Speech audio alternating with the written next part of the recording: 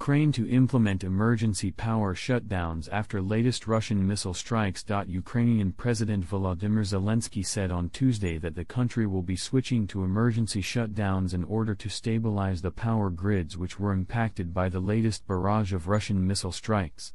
According to Reuters, the missiles were mainly directed towards the cities of Zaporizhia and Odessa, where 2 people lost their lives.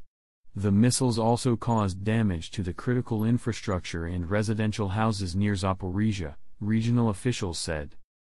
The biggest number of shutdowns is in Vinnytsia, Kyiv, Zhytomyr, Dnipropetrovsk, Odessa, Khmelnytskyi and Cherkasy regions, referring to the regions spanning the length and breadth of the country, Zelensky said before promising that the authorities will do everything to restore stability. Moldova, the neighboring country of Ukraine, has also been affected by the Russian missile strikes, and Zelensky said that this proves Russia is a threat not only to Ukraine, but also to our entire region. During his nightly address to the nation, Zelensky said that around 70 Russian missiles were fired towards Ukraine, but the defense system was able to deal with most of them.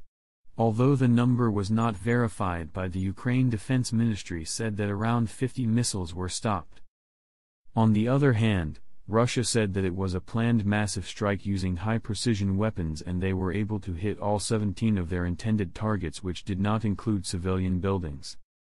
The World Health Organization, WHO, has already expressed its concern regarding the lack of power in Ukraine, and it said that the winter can turn deadly for millions of Ukrainians.